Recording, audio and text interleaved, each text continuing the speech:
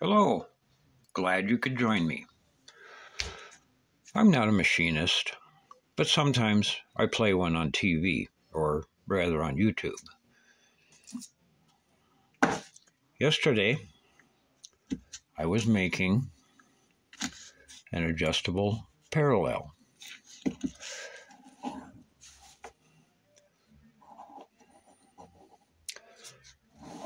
But that's not what this video is about.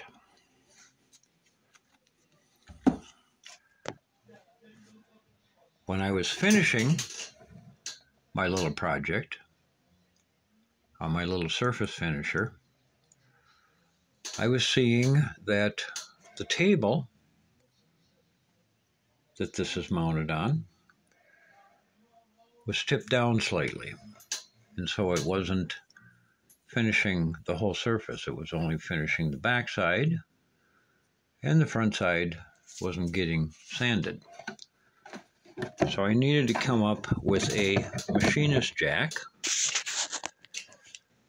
quickly, and I didn't want to spend the whole afternoon making a machinist jack. So, an Expedient machinist jack, I took a threaded rod coupler and put a bolt in it.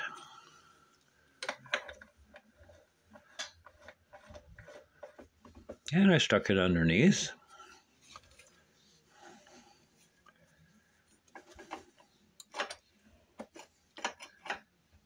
And raised up the table so that I could get an even finish. And then I took it one step further so it would be even more stable.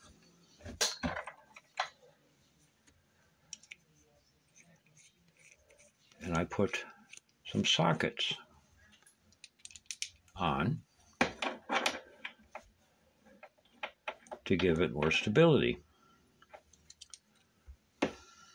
You can put it on either end and stick it under here,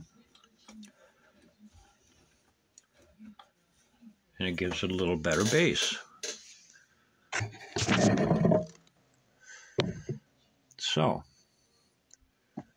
rather than spending time making a machinist jack,